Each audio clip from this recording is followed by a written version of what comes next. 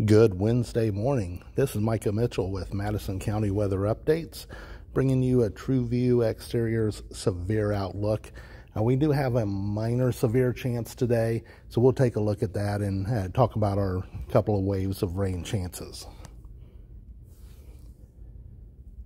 Here's a look at radar Omega, and we're watching this storm cluster coming through eastern Illinois.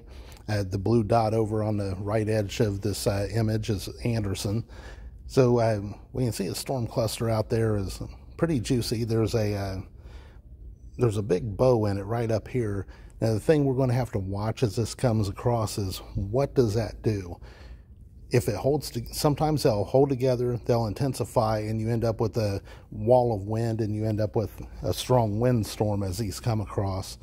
Other times, that nose of that will begin to kind of divide the storm because there's a strong jet push right over that nose, and so sometimes that will begin to tear itself apart, and part of the line will then, like down here, would then begin to turn that way, and this other part up here will just continue on its normal direction, and you kind of end up with a void in the middle. And that may be what happens. We'll just have to see as that progresses.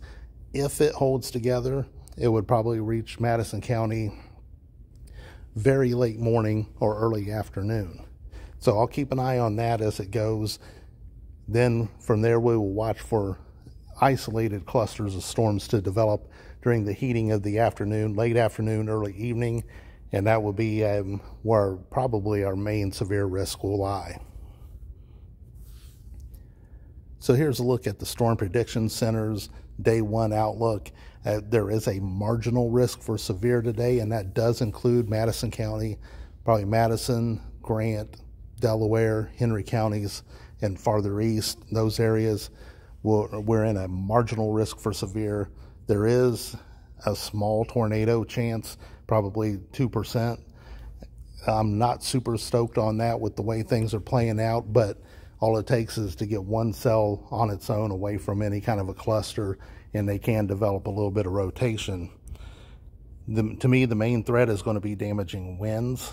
They've got the hail risk farther to the northeast. I think that might be a little too far northeast, but I don't expect large hail in our area, but some small hail would not surprise me. So that's kind of the way things are looking. Again, we're looking at the possibility of this storm cluster in Illinois now maybe reaching us in late morning, early afternoon time frame if it holds together, and then we'll watch late afternoon, early evening for more pop-up storms ahead of the cold front. So if any severe develops, I will update you, and so stay weather aware today. Most of the day will actually be dry.